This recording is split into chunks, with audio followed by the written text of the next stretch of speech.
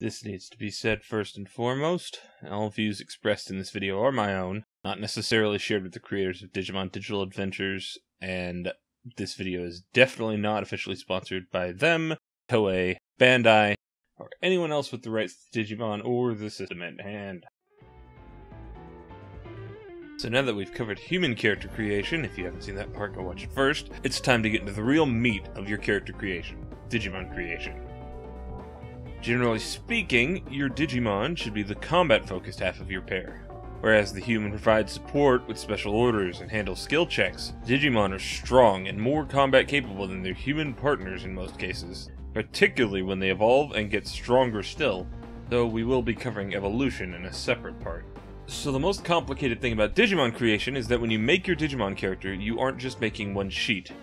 Instead, you're building every stage that the GM tells you will be usable in the game, though personally I'd recommend just going all the way from Fresh, also known as Baby 1, all the way up to Ultra or Super Ultimate at the very least. This way, if things get a bit crazy at some point and your Digimon gets hurt and knocked back down a stage, you'll have a sheet for it. This means that while all of these sheets are technically the same character, their mechanical builds can all be unique, though how unique is up to you, and generally speaking, I wouldn't recommend making them too different from each other because of reasons we'll discuss in the character advancement episode. So, the chart on screen right now details the amount of DP, which is Digimon points, which is the Digimon version of XP, or experience, base movement speed, base wound boxes, base brains, number of attacks they have, base spec values, and the stage bonus value of that stage of evolution. We'll get more into the rest later on, but for now, the most important number is your starting DP. Right, so your starting DP is how much DP you have to purchase stats and qualities, which are special abilities that further define your Digimon, which we'll discuss in a minute, at the start of the game for that stage. For example, you can't use starting DP from your rookie to buy extra stats on your champion. The 25 DP must be used on your rookie, whereas your champion has 40 DP to start with. The document states that most common starting stages are in training and rookie, so ensuring they've got enough stats and the qualities you want to start with if you choose any is super important. You will earn DP when your human earns XP at an equal rate, and the expenditures are far simpler and cheaper for Digimon, but we will get to that in the next part. The document also notes that Digimon will outperform humans mechanically, and that's fine. It forces humans to rely on the Digimon for protection, but the Digimon have to rely on their partner for support and the ability to evolve in most cases. Unlike humans, Digimon have stats, which are actually called stats this time, derived stats, spec values, and a stage bonus. They don't have skills of their own per se, and generally use their spec values for making skill checks. There are qualities that let you change this, but we'll touch on those far later, and this is going to be a very long video. If you haven't, pause the video right now, go get some popcorn or a snack or something, go use the restroom if you need to, because we're going to be here a while. For the moment, let's touch on stats. There are 5 total: accuracy, damage, dodge, armor, and health. Each has a role in combat, and when combined, they can determine the values of your derived stats. First up is accuracy. It measures a Digimon's general intelligence, and also controls the effectiveness of negative effects, the Digimon's range values, and how big any area attacks it makes are. The most important 2 factors, however, are that it helps determine the agility-derived stat, which you use for skill checks, and it's rolled as a pool of d6 dice equal to the value of the accuracy stat when making attacks during combat. Again, we'll touch on dice rolls, dice pools, all of that in the next episode when we talk about mechanics. For now, all you need to know is that a dice pool is basically that many d6 dice. So let's say your Digimon had 11 in their accuracy. When they made an attack, they would roll 11 d6 dice, or 11d6. If you want a Digimon who's smart, loves to apply effects for a long duration, or just wants to take advantage of the extra damage that you can get from accuracy, which we'll discuss in the combat section, you want this to be fairly high. In fact, generally most Digimon want this to be pretty high because, well, they're the fighters. They don't really do much if they can't fight. Next up is damage. Damage is how hard your Digimon's blows hit their target at their lowest, and it affects the body stat. If you want your Digimon to be able to hit like a truck, put points into this. but it's also very useful if you want to play a grappler type Digimon, since body is the stat rolled for grapple checks, and it is derived from damage as well as a couple of other stats we're about to talk about. I would also recommend not dumping this stat. I know how it will seem when we get to the combat section and I explain how accuracy bleed over works. You're gonna think, oh, I can just dump damage and I'll be fine. I'll use my accuracy to make up for it. No, do not do this. I've seen someone do this. It does not end well, and it ends in you basically doing chip damage for most of the game. Next up is dodge. Dodge is a further measure of your Digimon's nimbleness, as it affects agility in tandem with accuracy. But in combat, like accuracy, you roll it as a d6 pool when your Digimon is targeted by an attack to try and avoid that attack. If you want to make a dodge tank, or you just hate being hit, you can put points into dodge. As with the other stats, skewing your stats too much one way can be a bad thing. Sure, having high dodge is good, but because of the nature of the dice, you can roll all 1s, 2s, and 3s, and 4s, and just not succeed on any of them. If you dumped armor, you're gonna get turned into dust. Well, I guess data, since it's a Digimon. Speaking of which, armor is the next stat, and unlike something like in Dungeons & Dragons, or any sort of D20 system that's similar, armor is a damage reduction, not a 2-hit chance. All damage dealt, however, will always be at least 1, so even if your armor blocks all the damage, you're still going to take 1 damage. The reasoning for this, from my understanding, this is not an exact quote, so the disclaimer at the start of the video, is that if you didn't have this, then all you would have to do is pump armor and you would never be hurt. I like this, it's easy, and there are multiple abilities to get through armor anyways, which we'll touch on later in this video.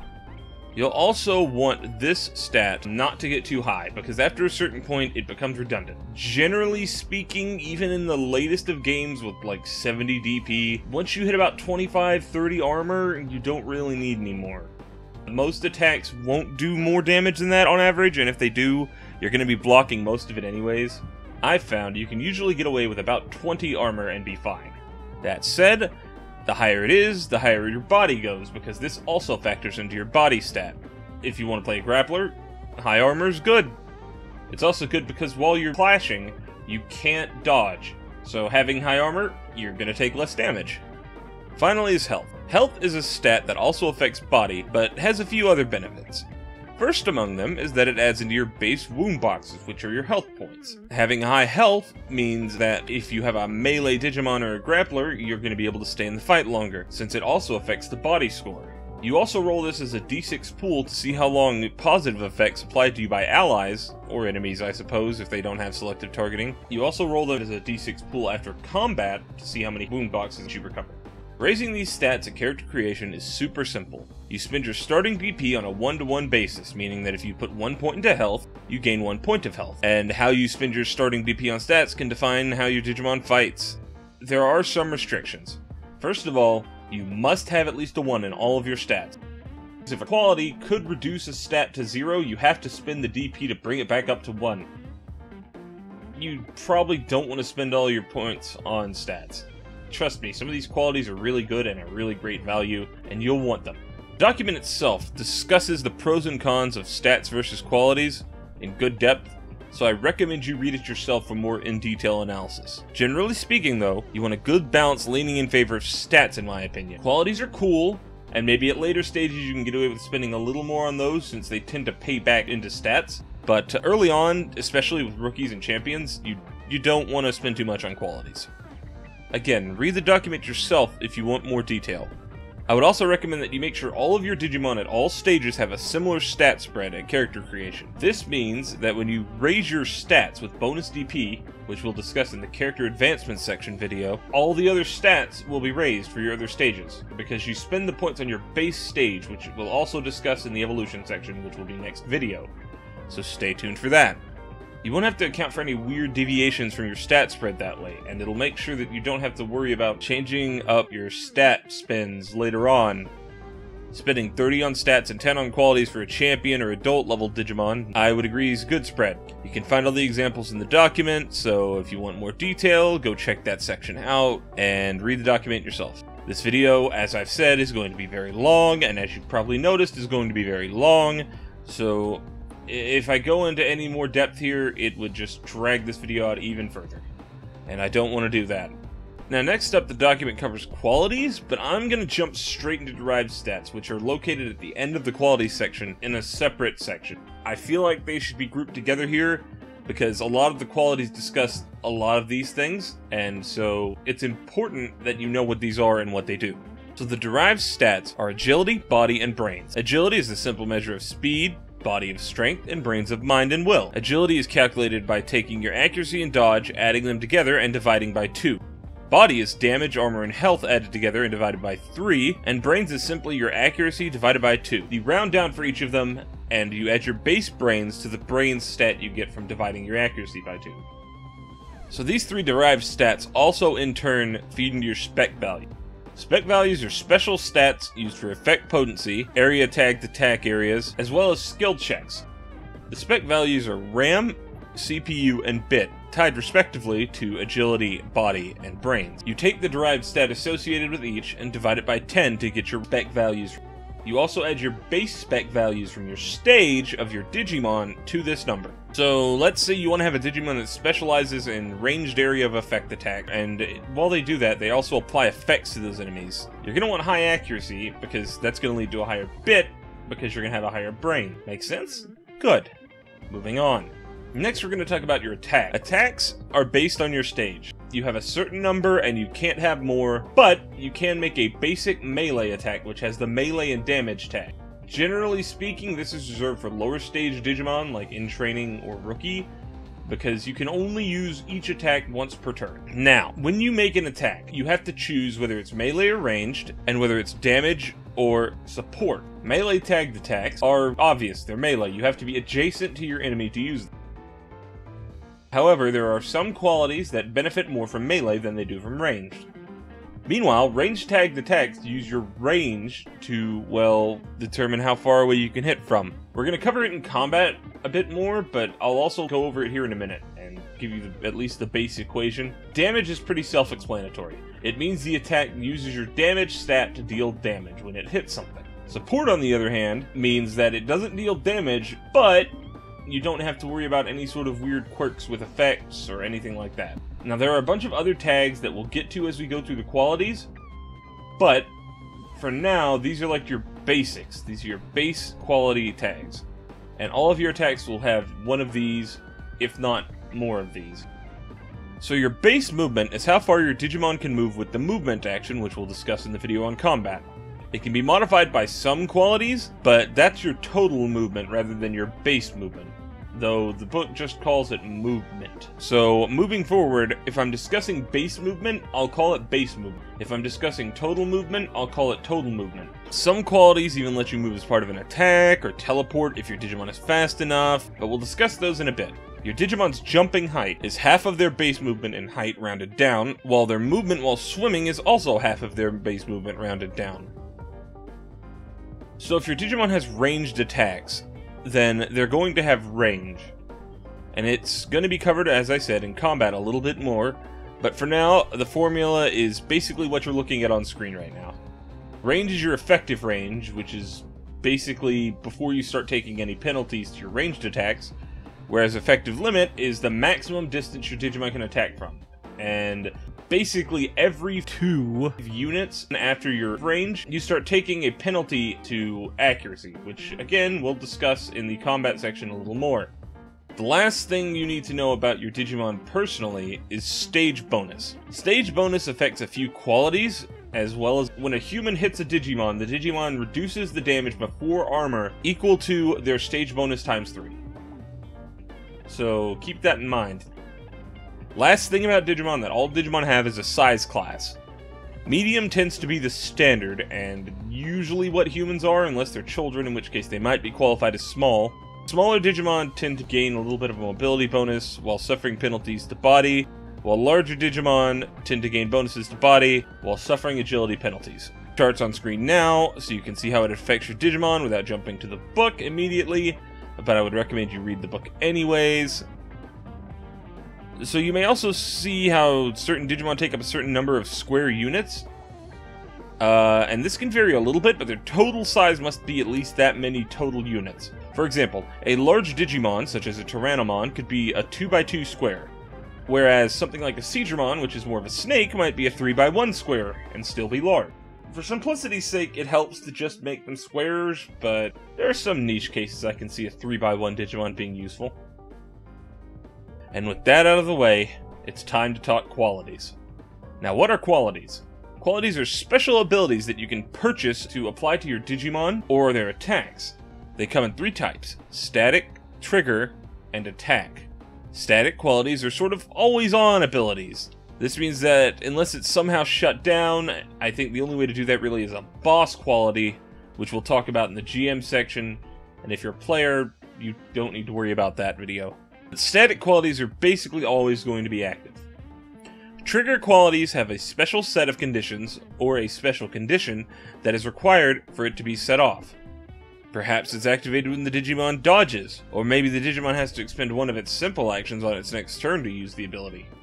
Finally, you have attack qualities, and as the name implies, they're used to modify attacks. Usually they only affect one attack, but some affect more, and I'll try to specify which, but if I don't, well, read the book. Trust me, you want to read the book for this section. I did my best to try and cover everything in detail, but I can only do so much. I only have so much room on screen, and I've altered the background for this part of the video to accommodate more text.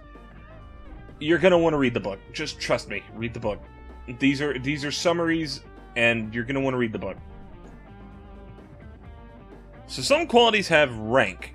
They mention ranks, or they say they have a rank, or up to X ranks, where X is the maximum number of ranks you could take. In these cases, the quality will generally tell you how many ranks you could take. If it doesn't mention a limit, that means you can take as many as you want. If it doesn't mention ranks at all, that means you can only take one rank of it. Each quality has a DP cost. Some are as cheap as 1 DP, but I think the maximum is 3 DP, for one rank of a quality, mind you. Some rank qualities can cost more with multiple ranks. For instance, a quality that costs 3 per rank and you take 2 ranks would cost you 6 DP. As noted earlier, each stage of evolution has a limited pool of DP to spend at character creation, so spend wisely. The first major category of qualities are the data optimizations. They're static qualities and cost between 1 and 2 DP each. You can only have one of these on any given Digimon stage, so you have to choose based on what you want your Digimon to be able to do. It is a prerequisite for the data specialization and hyperdrive qualities, which we'll talk about in a minute. If any of those interest you when we get there, you're going to want to spend DP on that optimization. First up, close combat. It costs 1 DP, and grants a +2 bonus to the accuracy pool of any melee attacks your Digimon has. However, you suffer a -1 penalty to all ranged attack pools your Digimon has. So if your Digimon's a close quarters brawler, this is what you want to go for. Conversely, Ranged Striker, while also costing 1 DP, increases ranged attack pools by 2, but if you try and dodge a melee attack, you take a -1 penalty to your dodge pool, and it does stack with any other penalties you've taken. If your Digimon is in the backline and focusing on ranged strikes with ranged weaponry or something of the like, it's not a big deal most of the time, so take this on your backline ranged fighters, your Agumons, and that sort of thing.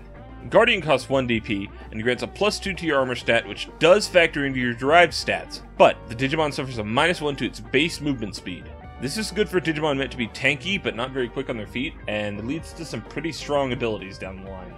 Brawler costs 2 DP, but you get a huge range of bonuses for the final cost. You get +2 to any and all checks made while clashing, which we'll discuss in the combat section, but it's basically grappling. It's also treated as a size class larger during clashes, which is important, because if you're clashing with a Digimon larger than you, the bigger Digimon gets a bonus of +2 for each size that is larger. If your Digimon is gigantic in size, however, they get a flat +4 to all checks while clashing, because they're the biggest they can possibly be. This is best taken on gigantic Digimon who want to play Grappler. Speed Striker is 1 DP, and it makes your base movement score go up by 2. This is one of the few qualities that actually directly affects your base movement speed. This is for Digimon who want to move fast, and it pairs well with the Speedy quality, which we'll discuss later.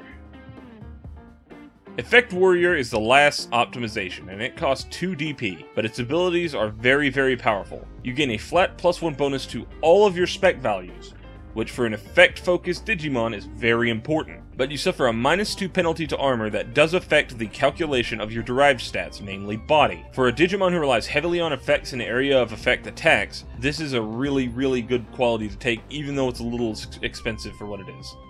Now, each optimization has a set of 2 specializations you can choose from, provided you have the prerequisite optimization. You can only take the data specialization qualities if your Digimon is Ultimate or higher, and only Ultra or higher Digimon can take more than 1. They're very powerful abilities, and it makes sense that they're limited. Close combat optimizations are Fistful of Force and Flurry. Fistful of Force makes any area attacks you make with melee attacks scale as if they were ranged attacks. We'll discuss this a little more when we get to area qualities, but for now all you need to know is that this drastically bolsters how far away such attacks can hit. On top of this, whereas most Digimon would get a bonus equal to their RAM value when hit with an area attack that hits other Digimon, this reduces that bonus to half of their RAM rounded down. If you want to level an entire army with a single swing of your sword, this is what you go for. It has the static and attack qualities, and it costs 2 DP. The other, Flurry, lets you make an extra melee damage attack once per round. None of your qualities that aren't static apply to this free attack, so it's a free weaker attack. It's also got the trigger tag on it, and it costs 3 DP. Do this if you want to emulate your favorite JoJo character. Ranged striker optimizations fall into 2 major categories. Precision with Sniper, and Tactical Nuke Incoming! With Mobile Artillery. Sniper costs 2 DP and has the static and trigger qualities, but lets you use a simple action to enter the Sniper stance. We'll discuss normal stances in the combat section, but Sniper stance is a special one that removes all penalties to accuracy for ranged attacks while incurring a penalty to dodge against melee equal to the user's RAM. Your Digimon can no longer target any enemies within 2 meters of them. A meter is a square cube in this game, by the way.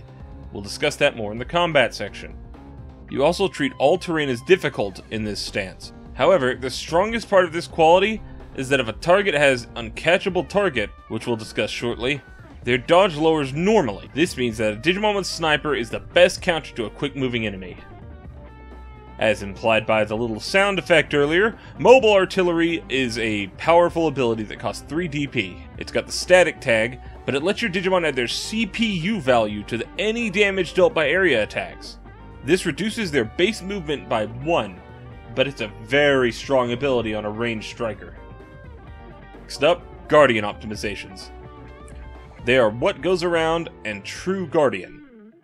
What Goes Around costs 2 DP, and it makes it so that whenever your Digimon is hit with a melee attack, they cause the attacker to take damage equal to the Digimon's CPU with a minimum value of 2, even though it's reduced by armor. It's a static quality, and it's great for any Digimon such as Philmon or Stephilmon or anything with spikes all over it.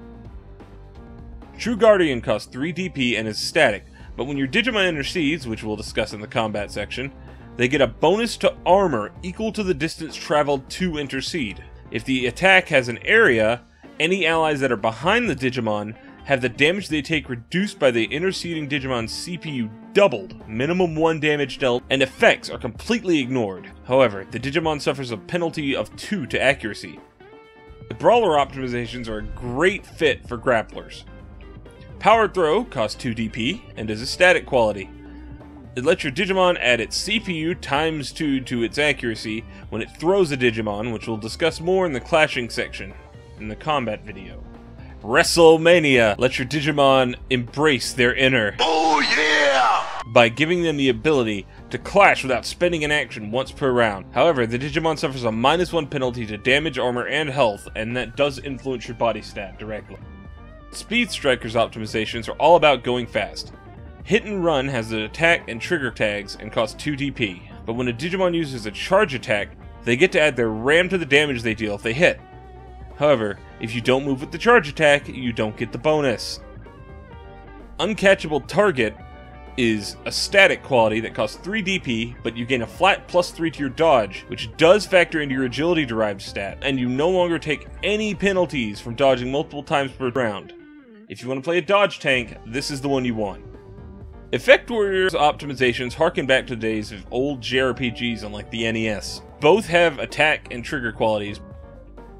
Black Mage costs 3 DP, and when you hit with an attack that has a negative effect on it, your Digimon rolls their bit in a D6 pool check, and every success they get does an extra point of damage to any targets hit by the attack, as they choose. For example, if you manage to hit 3 targets with an area attack and have 3 successes, you can either deal all the damage to one target, deal 1 damage to all 3, or split it however else you want. This damage ignores armor too, which means you can do a little extra damage with a negative effect. You can only activate Black Mage once per round, and no other qualities affect this bit pool check, such as huge power or overkill, which we'll get to later. White Mage is basically Black Mage, but for positive effects. It only costs 2 DP, and instead of dealing damage, it heals a wound box for each success on the bit pool check, split among the targets of your positive effect as you decide. Again, we'll discuss positive effects later, and it has the same limitations as Black. So the next major quality tied to these is Hybrid Drive. There's a diagram on the screen, and it's going to be important for this, so pay attention. It costs 3 DP per rank, with a maximum of 2 ranks, but you have to have Perfect, also known as Ultimate, or higher, Data Specialization, a Data Optimization. What this does is it lets you pick a specialization from a different tree adjacent to the one that you have on this chart. So, for example, if you had Close Combat and Flurry, you could buy Uncatchable Target. As the document notes, this quality is generally only worth taking 2 ranks of at Ultra or higher due to the ability to get multiple specializations from another tree, and the massive DP pool you have at that point. Movement abilities. First up here is Extra Movement. You can have as many of these as you want, but you have to pay the DP cost for each you take, and you may not take one of them twice. Of note, any Digimon of Champion or Adult Stage, same thing, or higher, reduces the cost of their first extra movement rank by 1 DP, meaning that if they take any extra movement other than flight, they get it for free. Any additional movement types will cost the normal value, however. First up, Digger. Cost 1 DP, it lets you move through soft ground equal to the Digimon's movement speed, and it needs to be something like soft dirt, snow, sand, that sort of thing. Ultimately, it would be up to your GM, so rule 0. Next up, Swimmer. It costs 1 DP and lets you move through water at normal movement speed. Flight is 2 DP, but you get the ability to fly through the air, meaning you can now move vertically, diagonally, and horizontally wherever you are. Wall Climber lets you scale vertical surfaces, but not ceilings, with ease. And essentially, you don't have to really make a climbing check or anything. It costs 1 DP. Finally is Jumper. It costs 1 DP, and now your Digimon's jumping height and length are equal to its movement instead of half. So the evolution of Extra Movement is Advanced Mobility. All of these qualities are static and cost 2 DP each. You must have the Extra Movement quality of the same name to purchase these, with one exception, and that exception is Movement Advanced Mobility quality. It requires 1 rank of Speedy or more, but now you can take Speedy ranks, which we'll discuss very soon, equal to triple your Digimon's base movement speed instead of simply double their base movement speed. The Advanced Mobility for Flight means that your Digimon is no longer hindered by harsh winds, and while it's flying, it gets its ram to its movement speed. Advanced Mobility Digger lets you go through just about any surface, including soft metals, though for soft metals, you have to treat that as difficult terrain. You also get a boost to digging speed equal to your Digimon's ram. Advanced Mobility Swimmer ignores harsh currents such as rapids, and bolsters your Digimon's swim speed by its ram. Wall Climber now lets you walk on ceilings, and you are no longer slowed down or can slip off of normal walls. Your Digimon also gains extra movement equal to its ram while on walls or ceilings. Jumper perhaps gains the biggest benefit. You get to add your Digimon's CPU value times 5 to its jump height, and its jump length is increased by its CPU value. These qualities are more ribbon abilities unless your game is going to have the terrains frequently. So talk to your GM and only really take them later with bonus DP, which will be detailed in the video on character advancement, since they're very situational. Unless, of course, they fit the flavor of your character, then just go for it. Speedy costs 1 DP per rank, but you can't take more ranks of it than what your movement speed times 2 is. Let's say you have a champion Digimon with 8 movement speed. They could take 4 ranks of Speedy maximum, which would double their movement speed to 16, as each rank adds +2 movement to your Digimon. With at least 3 ranks of Speedy, you can grab Teleport for another 3 DP. This lets you move without actually having to, well, move from unit to unit. You instantly teleport to a unit within line of sight. The distance you can do this, however, is limited to base movement +2. This means that, effectively, your Speedy movement is sacrificed for the ability to move without actually moving. You can also use this to avoid an attack once per battle, though it doesn't trigger counterattack and forfeits a simple action during your Digimon's next turn. Once you take Teleport, for an extra 2 DP you can grab Transporter. This lets you teleport all adjacent allies who are willing using your Teleport.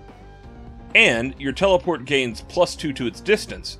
All allies who use the evasion ability from Teleport also forfeit a simple action during their next turn. So use this wisely and don't piss off your teammates. The next set of qualities are the offensive qualities. First up is arguably one of the best qualities in the game, Armor Piercing. As you can see by the chart on screen, each stage is limited in how many ranks it can tank. Each rank also ignores 2 points of armor when the attack hits, so it's really good. You cannot have certain strike and armor or piercing on the same attack without signature move, which we'll talk about much later. It's a pretty cheap quality at 1 DP per rank too, so you know, buying a rank doesn't really hurt that bad, and it can do a little extra damage on tougher enemies. You can't have multiple ranks on this multiple attacks, however.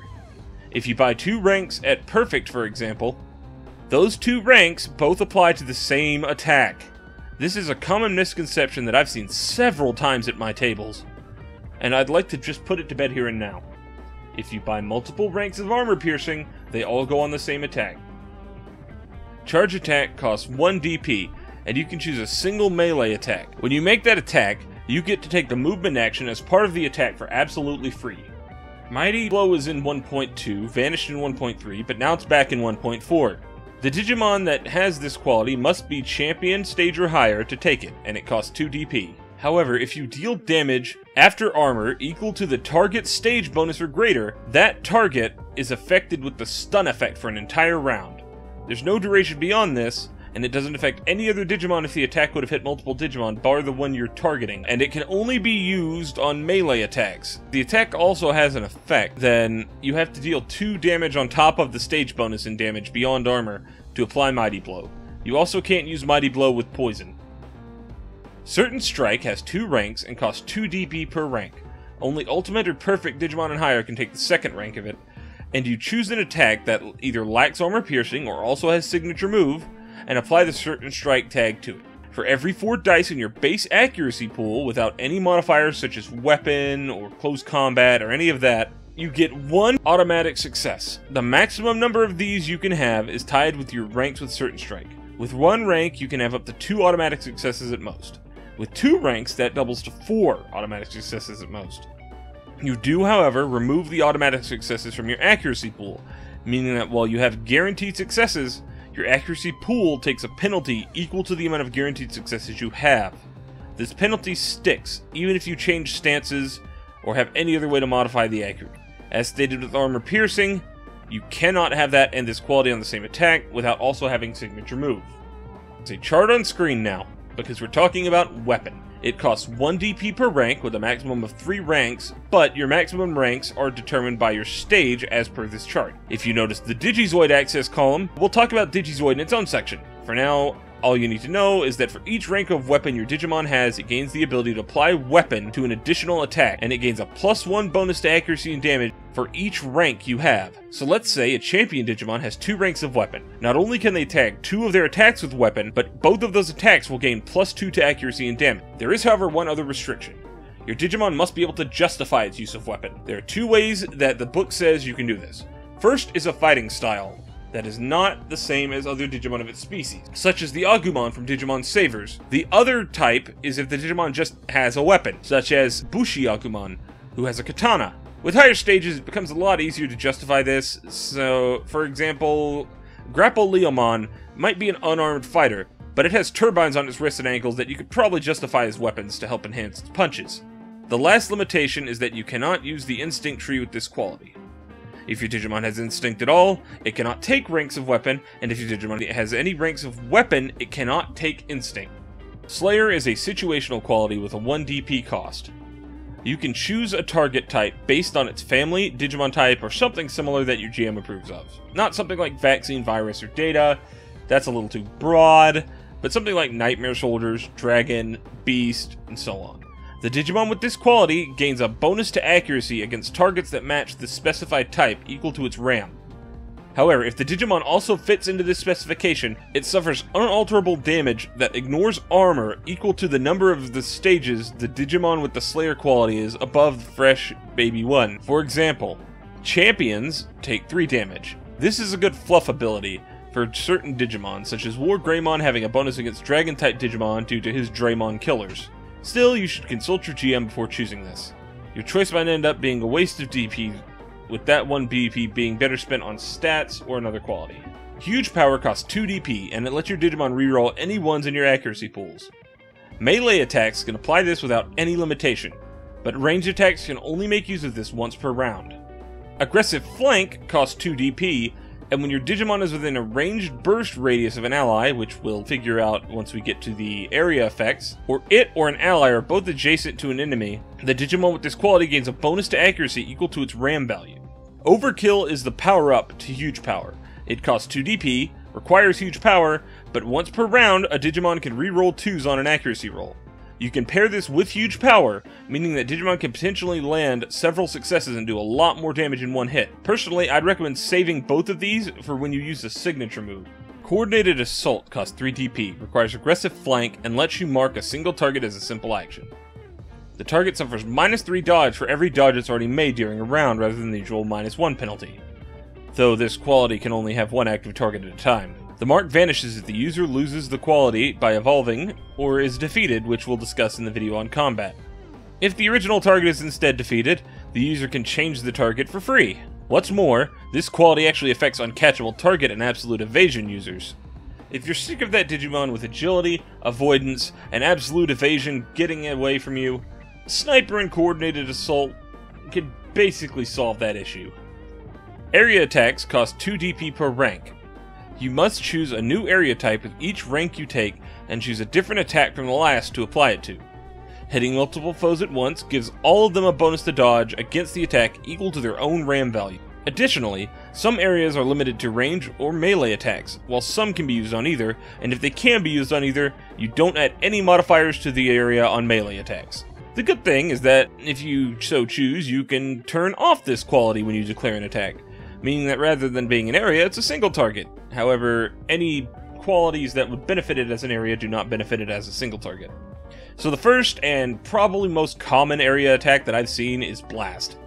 Blast can only be applied to ranged attacks, but it lets you choose a point within your range and hit every target around that unit on the map in a diameter equal to 3+ bit in meters. The second is Burst, which is, well, the second most common that I've seen. It can be melee or ranged, and it's a circular zone with the user in the center, and the base radius is 1 meter, though ranged burst gets to add bit +1 to the radius. The burst goes outward from the user, so the user can't be hit with effects. Third is Close Blast. Close Blast can be melee or ranged, and starts adjacent to the user. It then spreads out in a circular zone with a radius equal to 2+ bit meters.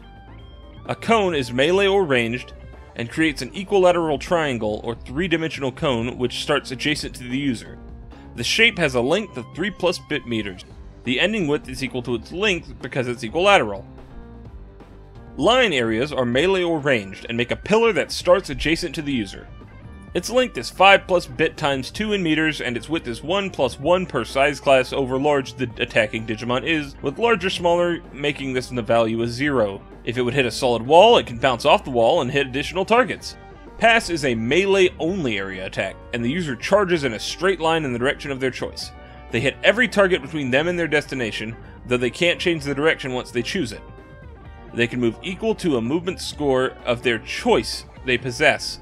Base movement or enhanced movement, or flight if they have the advanced mobility flight, that sort of thing.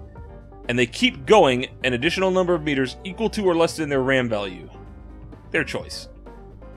If you lack charge on the attack, you have to spend both of your simple actions to use a pass attack. But if you do have charge, then you can use a pass attack with a simple action. Next are the counterattack qualities. The main quality of counterattack is, well, counterattack. It costs 2 DP, and once per combat, you can make a free attack if an attacker misses their attack on you. This attack only hits the attacker, and the target rolls half of their dodge pool rounded down in response. One of the upgrades is Counterblow. It costs 3 DP and requires counterattack. you can choose an attack to apply counter to. And when the Digimon uses counterattack quality and chooses the attack with counter on it, the target only gets to apply half of their armor rounded down against that attack. There's also cross counter, which similarly requires counter attack, and only costs 3 DP. If the enemy misses you with a melee attack, you can use counter attack once per fight. You have to take the attack that missed you, and not only do you not get to dodge, but you also take an armor penalty equal to your Digimon's stage bonus against the attack. You cannot take cross counter if you take the combat monster quality, and cross counter does not trigger counter blow. The upside to this, however, because that all sounds like a bunch of big downsides, is you don't expend your use of counterattack. So you basically get a free second counterattack. Now, stealth qualities. Sometimes you want to be sneaky, and these qualities can help you do it. First up is hide in plain sight. It costs 2 DP, and any character trying to spot the Digimon with hide in plain sight takes a penalty to the roll they make to find them, equal to the Digimon with hide in plain sight's RAM value times 2. How it's flavored is up to you. If you have hide in plain sight, you can purchase Shade Cloak for another 2 DP. You can now apply the effects of hide in plain sight to any allies within your Digimon's ranged burst radius. This is good if you want to hide the whole team. Your other option here is sneak attack. It costs 2 DP and requires hide in plain sight, but your Digimon is able to hide from the target thanks to a successful stealth agility check versus the target's perception brain, and if it does so, it gets a bonus to accuracy and damage equal to its RAM value doubled against the target that failed to detect it. To use this, your Digimon does have to have a means of going unseen or unnoticed, so you can't just make a stealth check right in the line of sight of the guy and get the bonus. Additionally, this quality can only be activated once per combat, or twice if the first round is a surprise round, which we'll get to later. Next step in the Shade Cloak tree costs 2 DP and is called Glamour. You need Shade Cloak, and it lets you change the appearance of you and your allies, though they no longer benefit from the bonuses of Shade Cloak and Hide in Plain Sight. Your Digimon makes a stealth check with a target number of 12 plus their stage bonus, and on success, they disguise allies and themselves as a predetermined way, which you choose when you take this ability. Perhaps your Digimon has the ability to take on a human disguise, such as Archnamon from Digimon Adventure 02, so they can stick close to their tamer in daily life, or perhaps it can disguise its allies as different variants of its Digimon species. If a character cannot maintain their cover with a manipulate check, or are physically grabbed by an entity who is questioning their integrity, they lose the illusion. You also can't take this with Illusionary Overlay. Illusionary Overlay is another branch of Shade Cloak, requiring it and costing 2 DP. And let your Digimon spend a complex action to apply a specified illusionary effect over a nearby area. You choose what the effect is when the Digimon takes the quality and can't change it later. It can be left in an area to be cover or a distraction, but vanishes if it is attacked, moved through, and this lets the Digimon who made it know when it happens, but the Digimon moving its stage bonus +1 times 10 meters away from the point of creation also makes it vanish. You cannot take this quality with Glamour. If you want to focus on Sneak Attack instead, you can embrace your inner ninja with Substitute. You have to have Sneak Attack, and it costs 2 DP, but taking this quality lets you make a substitute if you would fail a dodge check on an attack. You make a stealth check against the attacker's perception, and if you succeed on the check, you forfeit 1/5 of your Digimon's wound box total rounded down, but do not suffer anything from the attack itself. Furthermore, if the attacker had combat monster damage stored, it automatically gets wasted on the attack. You can only create substitutes up to 3 times per combat, and the damage you take from it does not count towards combat monster itself. If your Digimon can't afford the wound box cost, they can't use substitute, and you must have 1 wound box remaining after the use of the quality to use it in the first place. If you fail the stealth check, however, none of this matters. The attack hits as normal. Next category are defensive qualities, starting with Absolute Evasion. It costs 3 DP per rank with a maximum of 2 ranks, and each rank you take gives you an automatic dodge success for every 4 points you have in your dodge stat. The limit on automatic successes is the number of ranks you have in the quality times 2, but every time you dodge after the first reduces the number of guaranteed successes by 1. You can't take this with Uncatchable Target. Next up is Agility. The base quality costs 2 DP and lets you reroll any ones on a dodge roll once per round. If you have Agility, you can also take Avoidance for another 2 DP. This lets you reroll 2s on a dodge check once per round, and you can use it in tandem or separately from Agility. Combat Awareness has 3 ranks with a cost of 1 DP per rank, and the bonuses vary depending on how many ranks you have. The first rank grants you your ranks in Combat Awareness to your initiative roll in the first round of combat. If you take 2 ranks, you gain all the bonuses of the first rank, as well as adding your combat awareness ranks as a bonus to your dodge pool in the first round of combat. With 3 ranks, you gain both of the above bonuses, as well as adding your ranks in combat awareness to your accuracy pools during the first round of combat, and treating surprise rounds as normal rounds. Next up, Combat Monster. This is one of my favorite qualities because there's just so much flavor you can do with it. Combat Monster costs 2 DP. When your Digimon takes damage from an enemy or some specific qualities, it gains a bonus to the damage of the next attack that hits equal to the damage it's taken. This stacks until you hit with an attack. You cannot exceed your Digimon's health stat with this bonus damage, however, and it's lost when an attack with this damage applied hits. There are 2 separate trees of upgrades you can go for with Combat Monster. First and foremost is Berserker. It costs 2 DP and requires Combat Monster, but your Digimon gains a Rage meter. It starts at 2d6, which is how you're going to measure this thing. Which is also the minimum, so it provides a +2 to armor and damage, but you suffer a -2 penalty to accuracy and dodge while this is active. You can activate or deactivate Rage as a simple action, and while it's active, it grants the bonuses and penalties equal to your Rage meter. The Rage meter increases by +1 when the Digimon connects with an attack or is hit with an attack, but is decreased by -4 when a round goes by without the Digimon making an attack or being hit with an attack. When the Rage meter hits maximum, 12, the Digimon loses all control, the GM takes over the control of the character, and a tamer or another ally must use a simple action to pass a TN 5 plus range remaining check with their Persuade skill to calm them down. You cannot take this quality with Braveheart. Trust me when I say if you've got the accuracy and dodge to keep going, then it is sometimes worth it. And remember, the minimum you can have is always 2. You will never have less than 2 because it's measured with dice. With Berserker, you can get 2 more options. The first is Boiling Blood. You can have up to 3 ranks and it costs 1 DP per rank. The penalty for Rage for not attacking or being attacked is reduced by 1 per rank, meaning with all 3, you only suffer a -1 penalty to your Rage meter when you, well, don't get attacked.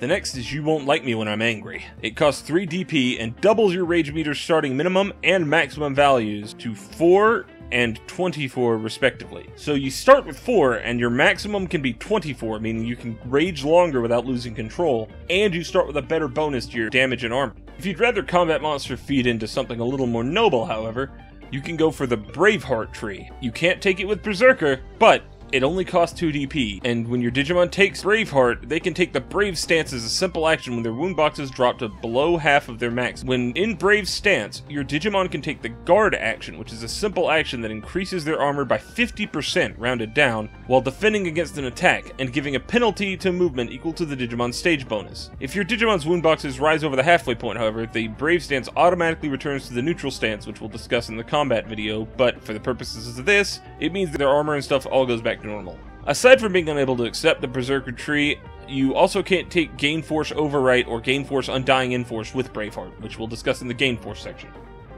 If you take Braveheart and your Digimon is Ultimate, Perfect, or higher, they can spend 2 DP to take 1 for all. First off, Combat Monster now caps with your wound boxes, not your health stat. Second, if your Digimon intercedes while in Brave Stance and survives, they get the Guts effect. This not only grants a bonus to their Combat Monster damage count for each ally Digimon within their melee burst radius, other than minions, which we'll discuss in the Summoner section. They give all allies within your Digimon's melee burst radius the damage they tanked from the attack they interceded on their next successful attack. So basically, all your allies get a miniature Combat Monster. So the next type of quality are called boosting qualities. These are generally the ones that let your Digimon perform on more equal footing, or in some cases better than, tamers on skill checks. First up is Improved Derived Stat. Each rank costs 1 DP, and you can have up to 30 ranks, 10 in each derived stat. When you take a rank, choose one derived stat and boost it by 1. All you need to do is take 1 rank and to make that stat trained. This means your Digimon now makes a skill check using half of the derived stat rounded down instead of their RAM, CPU, or bit, respectively, for agility, body, and brains. Furthering this is Prodigious Skill. It costs 2 DB per rank and requires an equal number of ranks of the corresponding trained derived stat via Improved Derived Stat to take. So let's say you have 2 ranks of Improved Derived Stat in body and 1 rank in brains. you could take a total of 3 ranks of prodigious skill. So you choose one skill from the tamer list associated with agility, body, or brains, and now you can use agility, body, or brains in full when rolling skill checks on that specific type of skill check. You choose one skill per rank you have in the derived stat, meaning you need 15 total ranks of improved derived stat and prodigious skill for a whopping 45 DP cost to use your full derived stat for all skill checks. Different Digimon stats are associated with different human stats, since they only have 3. So, Digimon body is equal to human body, Digimon agility is equal to human agility, and Digimon brains is equal to human charisma, intellect, and willpower for the purposes of what the Digimon's derived stats add to which human skill check. If you'd rather focus on improving spec values, you can spend 3 DP per rank for up to 9 ranks, 3 in each spec value, to boost a spec value of your choice by 1 per rank taken of the system boost quality. You can only improve any given spec value up to 3 times with this, however, which means that if you took 3 ranks of bit and then took a 4th rank of system boost, you would have to choose CPU or RAM. This is valuable for Digimon who rely on effects or area attacks, but it's also very costly. So the next quality is a sister to weapon, called Instinct. Rather than bolstering your offensive capabilities, Instinct increases your defensive abilities and mobility. Each rank you take grants a bonus equal to ranks taken in dodge, health, and base movement. As shown on the chart here, your number of ranks, like with weapon, is limited by your stage of evolution. You cannot take Instinct and weapon on the same Digimon. Reach lets you use melee attacks and initiate clashes at a number of units equal to twice the ranks you have in Reach away. Each rank costs 2 DP, and the maximum you can have is 3 rank. Additionally, melee area attacks can have their point of origin be anywhere within this range. The upcoming list of qualities are all utility qualities, meaning they serve a less combat-focused purpose, and are generally situational. I recommend talking to your GM before taking these, as it's their job to give you ways to make use of them. First up is Technician. It costs 1 DP per rank with 3 total ranks, and it automatically gives your Digimon fluency in Digicode, which is also known as Digimoji. On top of this, it's skilled at repairing code and technology, and gains a +4 to any skill check that involves deciphering code and machinery or rebuilding things while in the digital world. This bonus increases by 4 per rank taken for a maximum bonus of +12. By taking Technician, you can then take Firewall for 2 DP. It gives a bonus equal to your Technician bonus in routing out intruders in an electronic system or protecting the code it's working on, while also granting access to 3 more ranks of Technician for purchase, meaning with 6 ranks of Technician, you get a +24 bonus to both types of check. Trojan is the inverse of Firewall, but can be taken with it. It costs 2 DP and grants your Technician bonus to attempts to get into places that your Digimon really shouldn't, and it helps in invading electronic systems. It also grants another 3 ranks of Technician available for purchase, meaning with the maximum ranks of Technician you can take with Technician, Firewall, and Trojan, you can have up to 9 whole ranks, which is a +36 to those checks, which means you'll probably always succeed.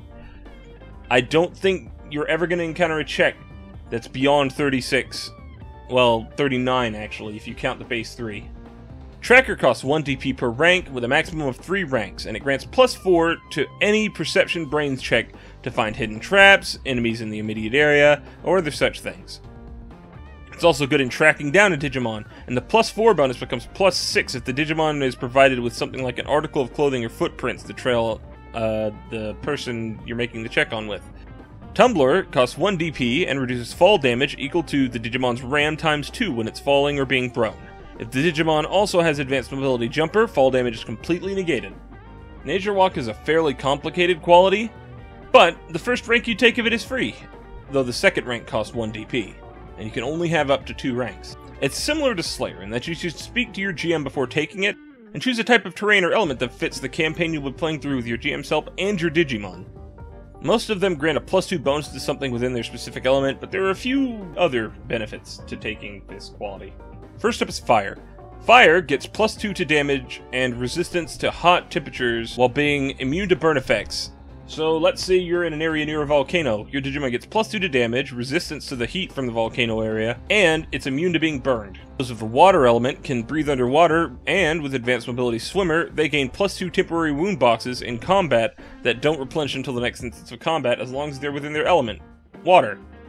Wind gains +2 to dodge in areas of their element, so if you're in an area that's really windy, then, you know, you're going to get to dodge easier.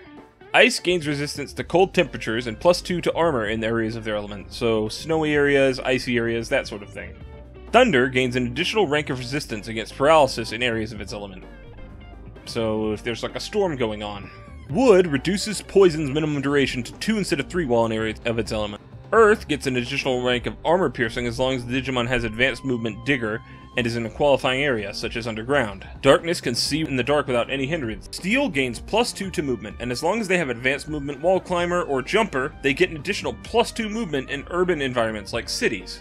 Digimon of the Light Domain have an additional rank of resistance against attacks that would apply the blind effect while in their element. Next is the Quick Healer tree. First up is the titular Quick Healer. Costs 1 DP, and when you roll your health as a D6 pool after combat to heal, you can reroll any 1s. Regenerator requires Quick Healer and has a maximum of 3 ranks. Each rank costs 1 DP, and you gain a guaranteed point of wound box recovery for each rank you have.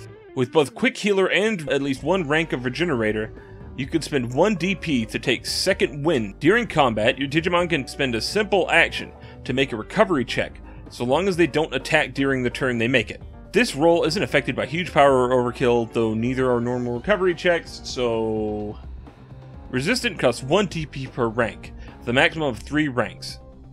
Each rank reduces the duration of effects that would be applied to your Digimon by 2 rounds, though the minimum 1 round for most effects and 3 for poison still applies. With 3 ranks of Resistant, you can spend 2 DP to take Decisive Defenses. Doing so means that Resistant only affects negative effects, so positive effects will always have their full duration on your Digimon. Selective Targeting costs 2 DP, and it means that area attacks that apply effects will ignore enemies for positive effects and ignore allies for negative effects.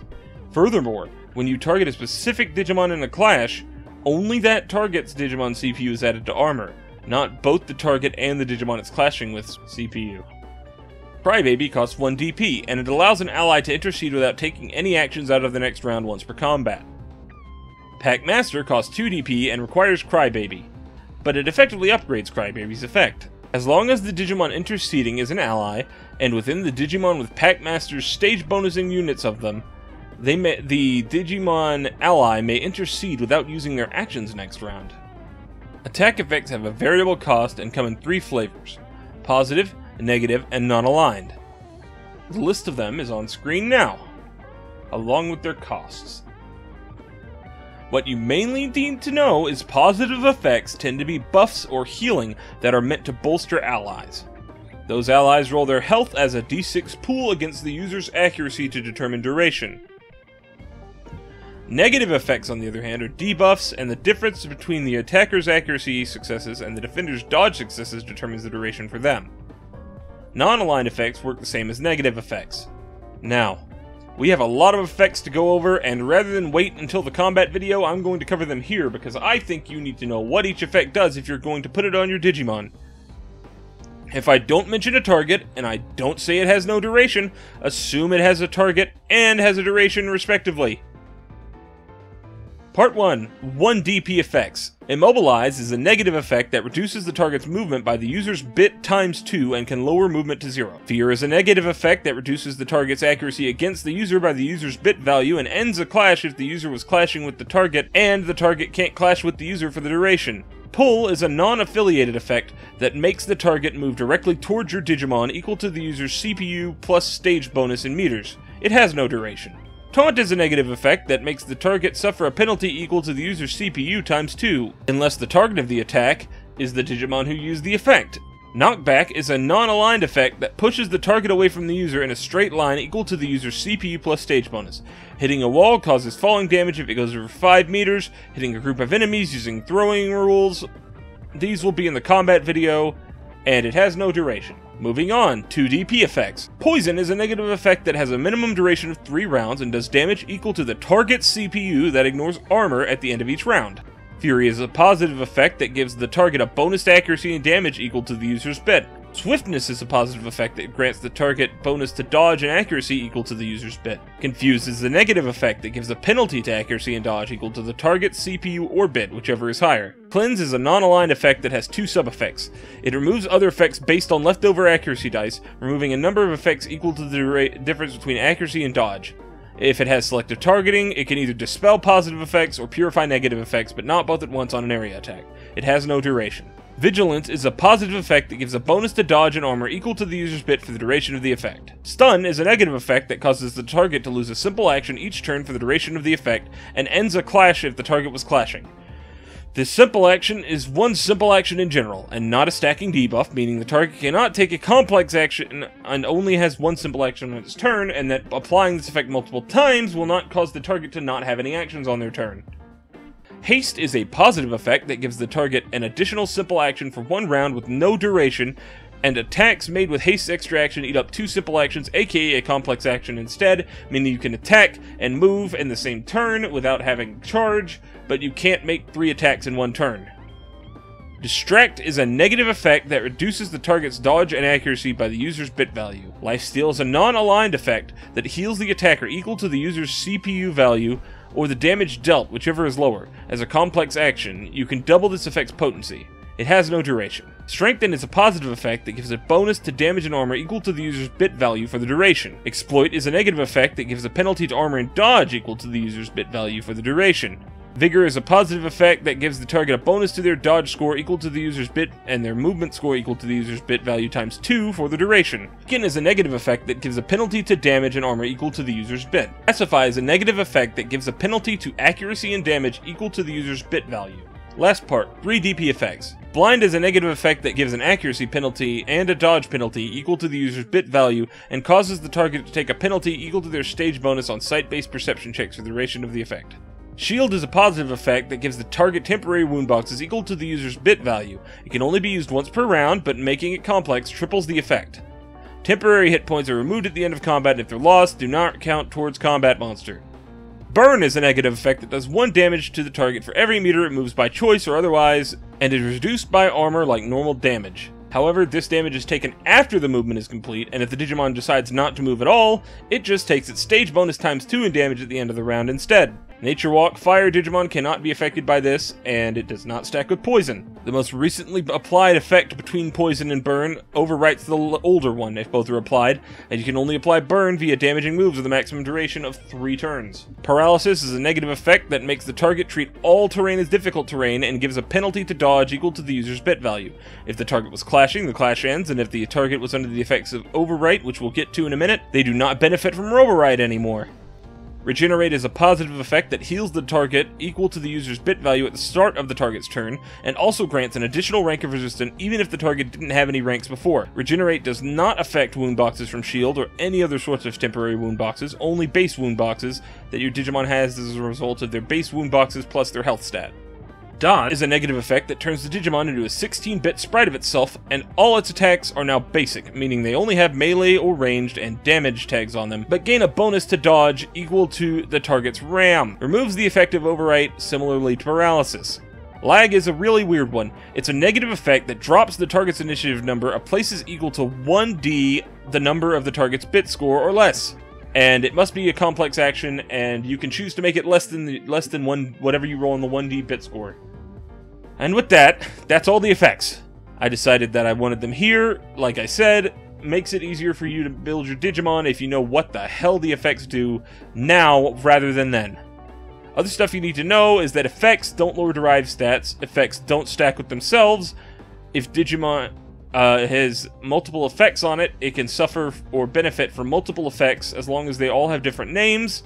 And if the Digimon reapplies an effect, the duration of the effect is increased by the leftover accuracy dice rather than increasing the penalty or benefit. Next up are advanced qualities. They generally have prerequisite requirements from the qualities covered thus far and tend to be incredibly powerful. They serve as a way to further specialize your Digimon and might not be the best for all Digimon, and I would not recommend a lot of them for new players. They are fairly complicated, and some of them even had me scratching my head and popping into the Discord asking for help. I want to throw thanks out to everyone on the DDA Discord who helped me with this, because in turn I'm helping the viewer. So first is Element Master. Now, Element Master costs 2 DP, and requires Nature Walk. You can only take it once, so if you have multiple ranks of Nature Walk, you have to choose one element from the ones you have from Nature Walk and apply it to Element Master. Your Digimon can manipulate that element to their heart's content so long as it's a natural source and it's not magical, modified, or otherwise stated that you can't use it by the GM. As I mentioned in part 2 of this series, Rule 0 applies. If the GM says you can't use it, maybe you should go poke around and see if you can figure out why. Another boon to this is that anything within your Digimon's burst radius can be changed to difficult terrain or normal terrain as a simple action. If it's difficult, you make it normal. If it's normal, you make it difficult. They can also change the terrain to create structures or trails out of it by moving a number of cubic meters of the element equal to their bit value times 3. So if you want to make a little house for your friends to stay in and you're of the metal element and you're in a place with metal, you can make a little metal house. It's probably going to be very cold and uncomfortable to sleep on. But hey, it's shelter. Now, once you have Element Master, you can choose a few different domains to control via the domain control quality. The cost varies depending on what you go for, but you need Element Master to take domain control, and you can now imbue any terrain tied to your Element Master element with an effect with a potency equal to your Digimon's bit divided by 2, rounded down unless it states otherwise. Creating elements requires a complex action, and requires a natural source of the element to exist as per the rules for Element Master. However, modified terrain now has a lasting duration of the user's stage bonus, and the area is your Digimon's ranged burst radius depending on if you choose Aura Domain or Stationary Domain. Stationary domains let you effectively affect a fixed space that your Digimon has full control over. If your Digimon leaves the area, the effects go away. Aura effects, on the other hand, are going to follow your Digimon around in a burst radius around it. But if the element isn't present, then the domain disperses. Any effects applied with this quality ignore your Digimon having selective targeting, and only those with Nature Walk or Element Master of that element are unaffected by its effects. The cost for a domain depends on the associated elements, as I'm about to describe. First up, Fire and Water. Treacherous Fire is the stationary option, and it costs 1 DP. All terrain is difficult to traverse in the area of effect, and if you dare enter the Elemental Master's burst radius, you suffer the burn effect. The second one, Volatile Element, is the Aura quality, and it costs 2 DP.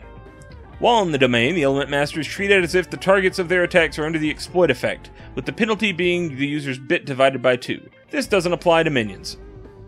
Next up, Earth and Darkness. The Aura ability is Shadow Veil. It costs 1 DP, and Fear is applied at the beginning of every round while the domain control is active. This penalty to accuracy is the user's bit divided by 2. The stationary effect is Sapping Strength, and it costs 2 DP. At the start of the round, the domain controller rolls 1d6 once for the targets up to or equal to their bit. If a roll is 5 or higher, lifesteal is applied for 1 wound box. This is not affected by huge power or over.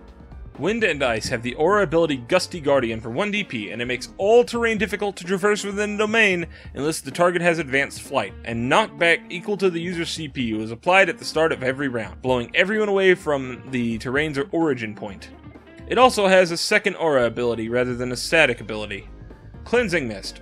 It costs 2 DP, but applies Cleanse to any Digimon within the domain, and when Digimon enter the domain, and at the start of every round after, and all effect durations are immediately set to 1, including Poison. Thunder and Light have the stationary ability Rejuvenating Light, which costs 1 DP and applies Regenerate at the start of every round within the area of the domain. It also gets the Aura ability Thunder Justice for 2 DP. At the start of the round, the domain controller rolls 1d6 once for targets up to or equal to their bit.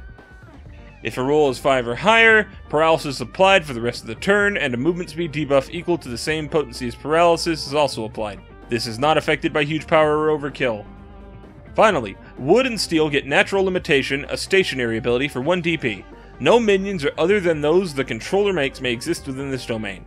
When foreign minions enter, the controller has to make a contested 1d6 roll against the domain controller. A failure for the controller of the minions sees a single minion being removed and being unable to be resummoned. The other ability is the second stationary one, DG Dimension, for 2 DP.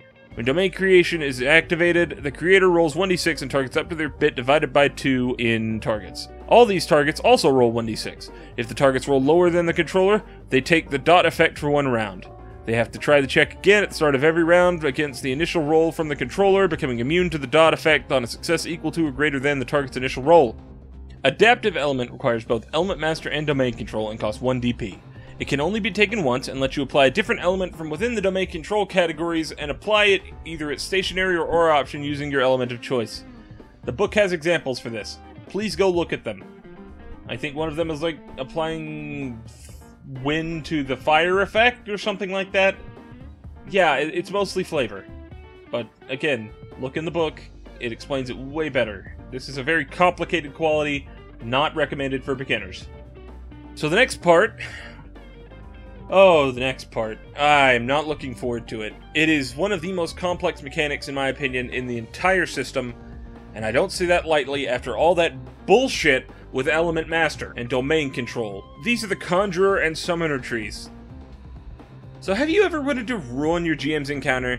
Have you just ever wanted to make one of the most annoying types of characters in any tabletop game? Do you like your combat to get dragged out for another 30, 40 minutes, maybe even an hour, just because for the lulz? Then this quality is for you. Conjurer costs 3 DP and may not be taken with Summoner unless you take Mixed Summoner as well. But you get a summon pool equal to your bit value times 3. Each cubic meter of summoned object takes up 1 point from your summon pool. Summoning objects is a complex action. You have to establish just what exactly your Digimon can create when you take the quality, and you cannot change it later, thank God. These objects share a wound box pool equal to the user's bit times 4 split among the total square meters of objects and rounded down. Each object has bonus wounds of its own equal to the user's stage bonus that ignores Effect Warrior. Finally, the objects have armor equal to the user's bit times 2 and have no dodge pool.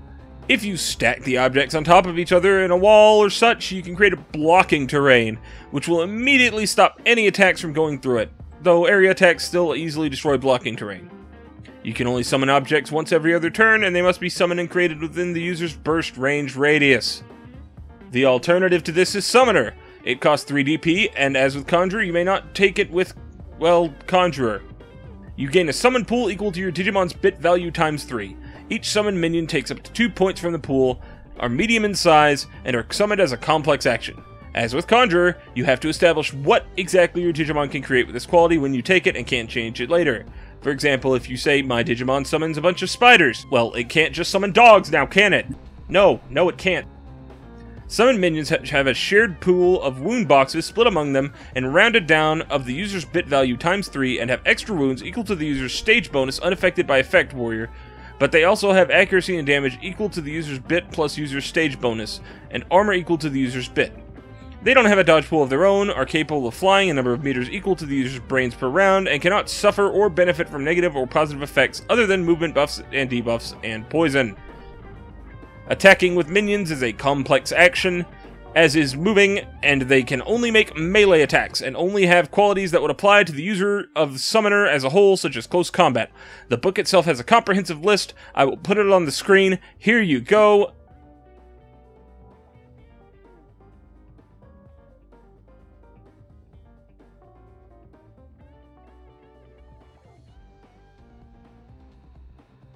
If the summoned minions are destroyed, they can only be resummoned every other turn.